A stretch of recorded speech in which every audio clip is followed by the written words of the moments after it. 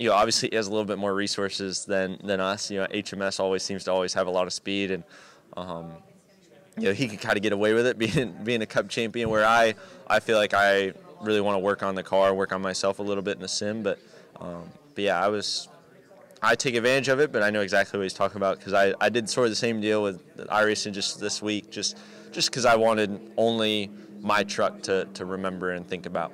Is it difficult to adjust going back and forth between Cup and truck on the sim, or is it more helpful? No, it's helpful. I think it's way more difficult going Xfinity to truck or Xfinity to Cup than Cup to truck. I ran the truck and then went and drove the Cup car, or I ran the truck at Darlington, then drove the Xfinity car. Me and Ross looked at each other because we were both doing it. I'm like, man, that thing's way different. Like, it's so different. And I go drive the Cup and truck in the same weekend, and it's really similar. Cup and truck and sim, it's super easy. The throttle ons, the throttle traces, the brake traces, everything's pretty similar. It's just the amount of side force you have, just a little bit faster through the center, is really about the biggest difference at all. No, not really. I haven't really thought about it, honestly. I've just been focused on racing, and I figured my plans would change how we do this weekend anyways, so I hadn't planned anything. I don't know. I mean, he has that podcast, and everybody wants a little bit of insight, so I don't mind it. Like, if I was a fan, I would want to know that stuff. Yeah, I don't know. I mean, Talladega, I felt like I was very aggressive, and Vegas probably a little bit too.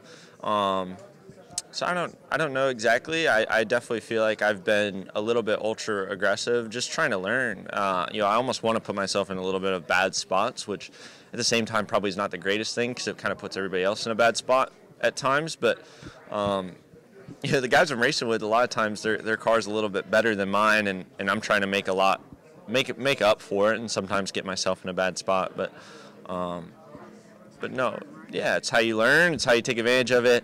And a lot of times, I've learned that 15th to some guys, they don't look at it like it's a big deal. Where for me, if with my car, if I can get to 15th, then I can fire off in the restart a row or two further up, and then that can kind of maybe spinball you to get spots where, a lot of these guys that have won races are 15th's a bad day to them. It's not a bad day to me, and I'm trying to go forward. So I probably just run them harder than they expect, than they're used to, just because a lot of times the guys that run 15th are the guys that win, and they're not going to win that day, where for me, if I could go run 12th, that'd be a win for me.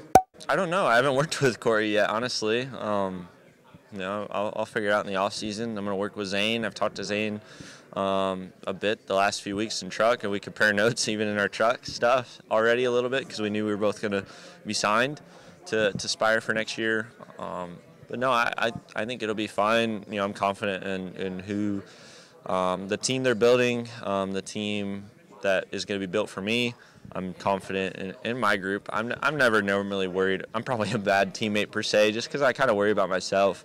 I'm plenty fine to, if you come ask for help or come ask questions, great. I'll come ask questions when I need it, but otherwise I'll just kind of stick to myself, and I think we'll be just fine. And I'm plenty confident. I'm more confident in just my team and what they're building at Spire and what's going to be happening between those four walls than really working as teammates yet.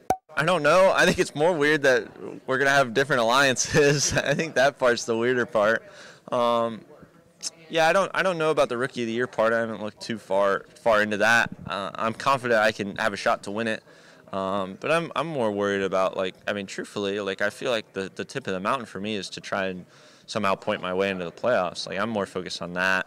My goal is somehow to be 15th to 16th in points. That's my overachieving way, maybe unrealistic expectation of goal, and whether that takes me next year, 2 years, 3 years, I think that's tip of the mountain. Obviously, win a race is a goal, but that goes without saying, right? Or run really good, that goes without saying. But if you were able to do that, there'd be plenty of really top tier A programs that would miss the playoffs, and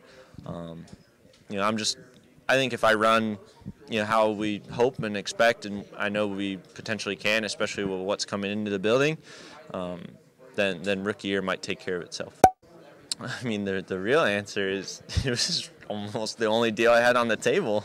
So it was really easy for me to pick that one. But like I told them, I was like, man, I don't know if there was a lot more deals that were on the table. I wouldn't have just picked that one anyways. I mean, at the time, I didn't know what all they were buying and building and how much money they had coming in and how much they were able to invest, right? You know, you hear all the things of, yeah, we're going to do this and that, but the fact they did it right away, you know, and even without selling me on it, you know, I knew what we did at Gateway and what we could achieve and felt confident, maybe a little bit of overconfidence in myself that, well, I feel like I can take a decent car and make it better than expectations, you know. So I was like, okay, you know, as long as I have a decent, you know, program and I could do that for 38 weeks, I think we could put something together. But then they're like, hey, you know, by the way, after I was already signed, hey, we're buying KBM, we're buying all this stuff, you're going to have a little bit more alliance with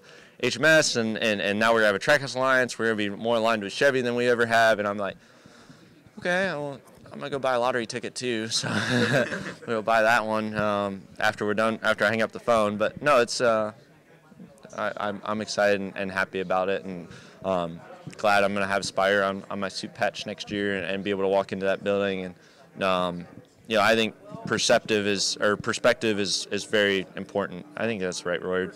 Perception's the right word, and the fact they have a building like that screams big team or a little team that's bursting into hopefully being a big team. And if you look like a big team, and you know, I'm sure you'll play like a big team, and yeah, I think they're getting closer to that goal.